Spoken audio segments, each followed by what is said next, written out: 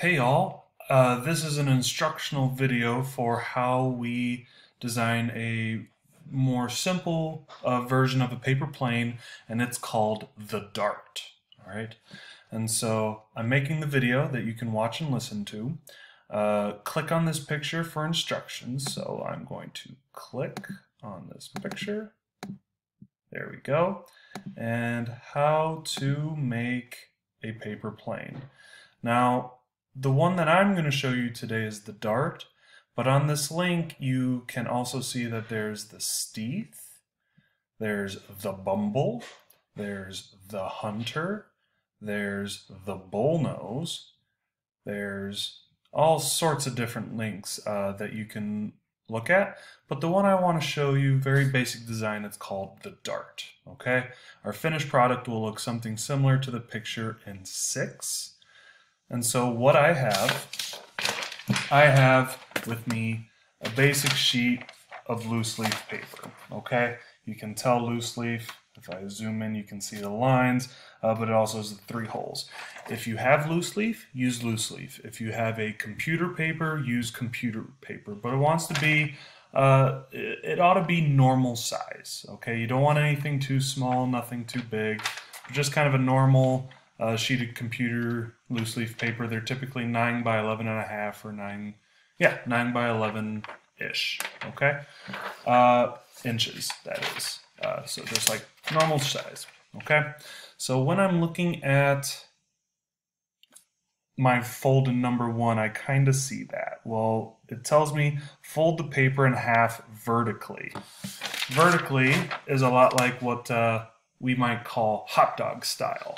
Okay, so I'm going to do my best to get my edges completely matched up, top and bottom, and then I'm going to fold as best I can, very, very straight. All right, and I'm pretty close, so after my fold, I'm just going to make a slight... Oh man, it's hard. It's not the easiest thing to do, but the straighter your folds are, the more even and balanced your plane is going to be. So I'm trying really hard to make sure that both halves of my plane are pretty much the same size.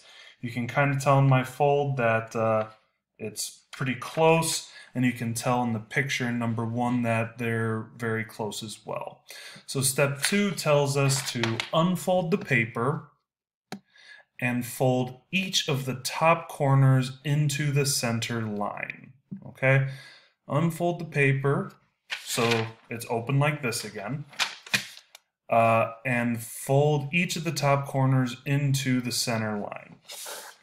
And so I am going to fold each of my top corners into the center line. And if you notice in the picture,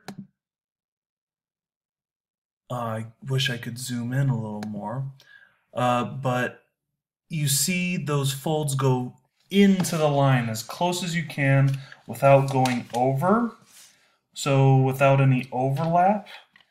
And that point is going to be very, very sharp. You want the edges of your paper to be lined up very well. And you can see that the edges are pretty close.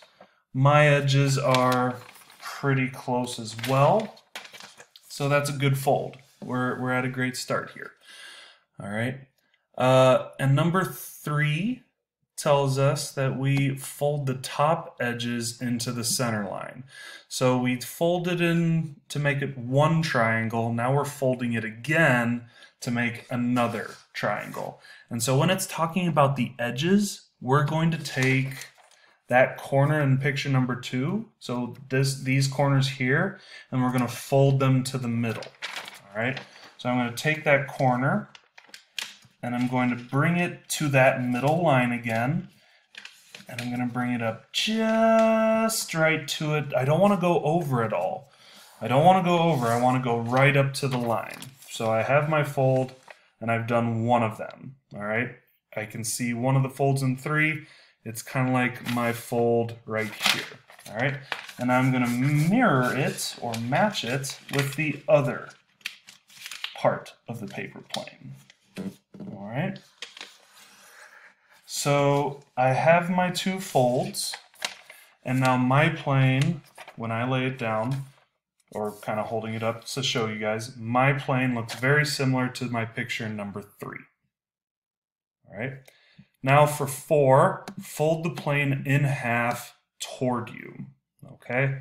So what that means for us is all this kind of open stuff, we want, so see how it can kind of fold open on itself? We're closing everything. I'm going to sandwich it. So then the parts on the outside, it's just straight. There's all these flaps are in the middle of the plane right now. All right, they are hidden. You can kind of see it in the light because it's transparent, but they're on the inside part of the plane. And so that's what I have in number 4 right now. Okay. In 5, we're going to fold the wings down, matching the top edges up with the bottom edge of the body. Okay, and so the body is kind of like this middle part here. We're going to go over the parts of the plane very soon, but we want to fold these wings down so then the top edges, so matching the top edges up with the bottom edge of the body. So what that means is I'm going to take these top edges here and I'm going to fold them down so then there's no overlap. We're trying really hard not to go over at all. But I take that top edge of the wing and I bring it down to the base. My wing doesn't go any further than the bottom of the plane. And I'm going to repeat that for my other wing.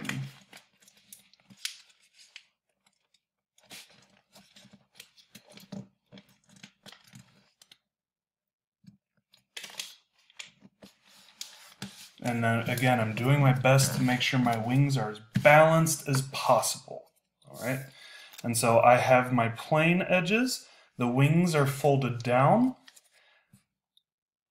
Ooh, this says add a double stick of tape to the inside of the body. Step 6 isn't required, but what step 6 doesn't tell you is you want to take the parts you folded down and you want to open them back up so then your plane has wings. See? And so my plane is made. I have the dart, and we can use this for kind of investigating how planes fly, what are the parts of planes, and is this a design you like? If you like this design, great. If you don't like this design, try a different design. There's the step-by-step video on how we make the dart.